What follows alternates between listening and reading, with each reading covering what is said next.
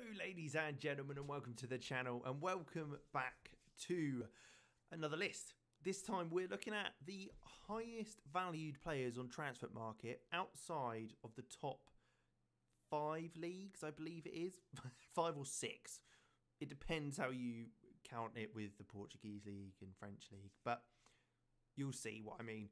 But what we'll do is, according to Transfermarkt, we will take a look at those players. But before we do, make sure you like and subscribe to take a look at what we have going on the channel. If you like this sort of thing, check it out. We've also got experiments coming up as soon as the editor's out and the full game. But whilst we're in beta, we've also got the Southampton save going on. So check that one out. But like I say, let's jump straight into it and take a look at these players.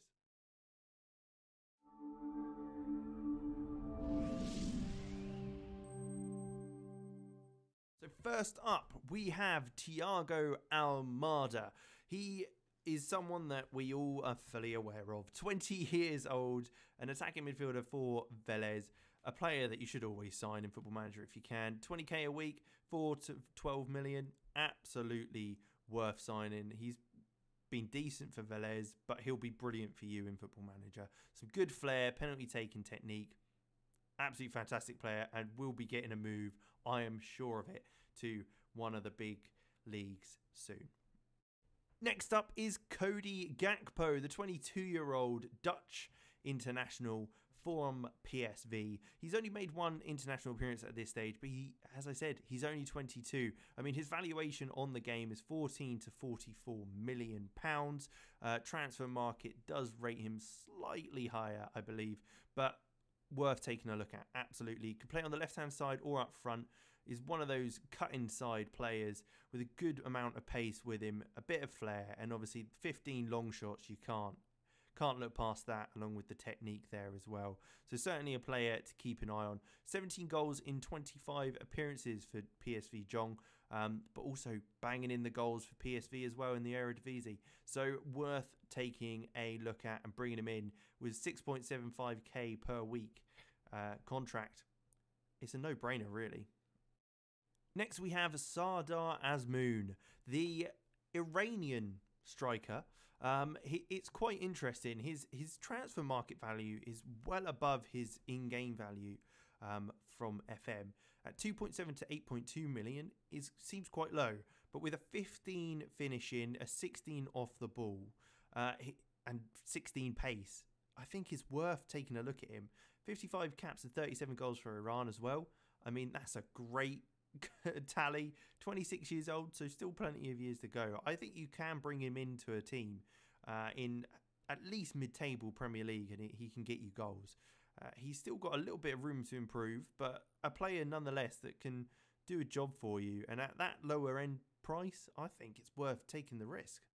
Next up, Viktor Tsygankov, the Ukrainian right winger, made 30 appearances already for the Ukraine, and you can see why. I mean, absolutely rapid, fantastic technique, penalty taking, passing, and decent first touch and dribbling. He's a real deliverer of the ball, cutting in on the right-hand side or down the left. You can see his wages aren't massive, but he is going to cost you a good bit of money to bring him into the side. But certainly, again, someone you should take a look at. He's already wanted by the likes of Arsenal, Crystal Palace and Tottenham. That probably shows you his range. So, European football, don't hate me, Arsenal and Tottenham. But probably the Europa League rather than Champions League. He could be better than that in the end, because he is only 23 and he's got loads of room to improve. But someone that's definitely worth taking a look at, with 60 goals in 125 appearances for Dynamo Kiev. He also bangs them in, so a player that can do it all.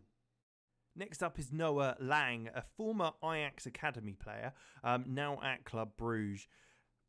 Again, another young player, a young attacking player who can play anywhere in the up top. He can play on the left, he can play on the right.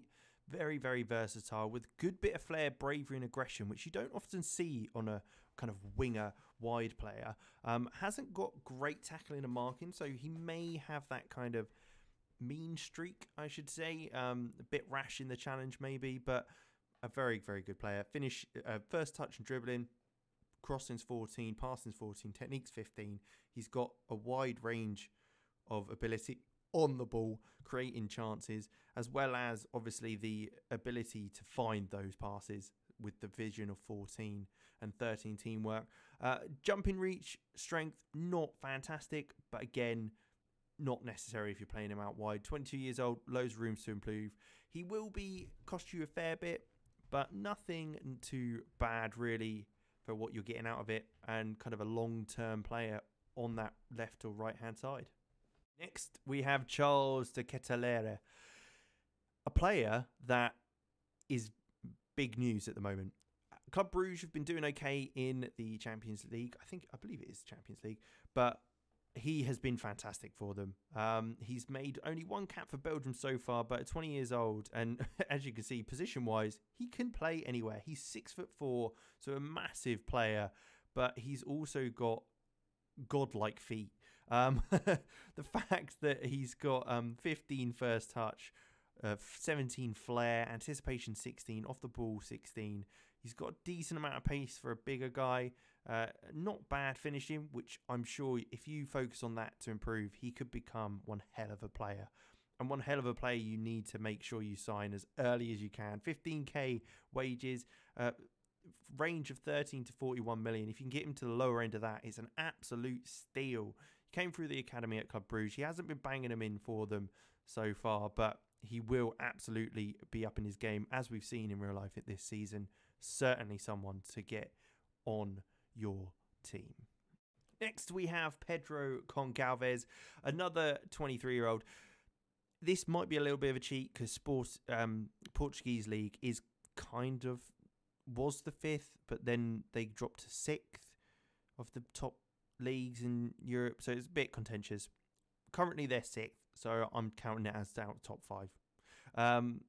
He's a fantastic player. 17 to 51 million pounds he'll cost you. 2 caps for Portugal at this stage, but again, only 23 years old. He looks fantastic. 17 finishing, 16 agility, off the ball 16, anticipation 16, technique 16. I mean, first touch and dribbling at 15 as well. Whack him in the middle of the park. You could, if anything, train him as a striker, and he could be unbelievable. With 17 finishing at 23, I think he's just wasted a little bit out on the right-hand side. I don't think his crossing's good enough. But get him in the centre, play him maybe as a shadow striker even, and get him bombing forward into the box, because he is a player that can make a real difference. You could see that from the stats as well. You can see after his move to Sporting, 23 goals in 32 appearances. That's ridiculous. He was at Wolves for a little bit, in Valencia as well, and for Malicao. He wasn't fantastic, but after last year's performance, he's obviously got a massive upgrade with that finishing, and it is 100% worth bringing him in if you can get him again at the lower end. 17 million, bargain, absolute bargain. Next is Gabriel Barbosa, a player that, if anything, I'm gutted isn't still in a top 5 league. He's 24 years old and he's back in Brazil playing his trade. 9 to 28 million from Flamengo. I mean, you've got to bring him in. 20 penalties, 16 technique, off the ball 18, finishing 15, first touch, dribbling. Absolutely rapid. He's one hell of a player. I mean, 12 caps, 3 goals for Brazil in real life. But you can see here, he moved from Santos to Inter. It just didn't work out. He played for Benfica, and it didn't quite work out in Europe, but you might be able to make it work. With 14 goals in his first season, 17 and 5 in this one of the game, he's obviously got the ability. He's well ahead in that regard. He's too good for the Brazilian league. He needs to come to Europe again. An excellent player. And at 24 years old, I mean, I continually think he's 28, 29 because of how long he's been around. But again, a player that you have to bring in if you can, is 100% worth it. Might be a bit of a challenge with certain aspects, but you can see there, Arsenal and Chelsea want him, understandably so. A fantastic player to have. Next up is Sebastian Haller, a bit of a strange one, you might think, but it's the price mainly. He's valued very highly on Transfermarkt, whereas in the game, he's obviously valued a lot lower. And because of that, I think he's 100% worth it. I mean, okay, he didn't He wasn't great for West Ham, but mate, I don't really think they used him to his full potential. As you can see, for Ajax, 11 goals in 19 games, that isn't bad at all. And he's banged him in before. I think he's a player that if you play to his strengths, it's 100% worth it. Granted, it's not the prettiest way, but with 18 strength, jumping reach and balance, all very, very high. Good bravery and good penalty taking, and 15 finishing as well. He's a player that can really cause havoc for defenders. 2 caps and 1 goal for Ivory Coast as well. So he's starting on his international career. 27, so a little later on, but it is his prime. It's get him, play him in a team that he is built around, and undoubtedly so. I think he could be great. Probably the weakest on the list, but still worth taking a look at. And finally, another Ajax player, which is Ryan Gravenberch. There's not much to say. I'll be honest, he's excellent. 19 years old, already played multiple times for Holland. He's 6'3", so a big player in the centre of the park. He's extremely well-rounded, and he will be absolutely incredible, I can assure you. 17 million pounds to 50 million, worth bringing in. If you give a 17, that's ridiculous. You can see he's played for Ajax all his career so far.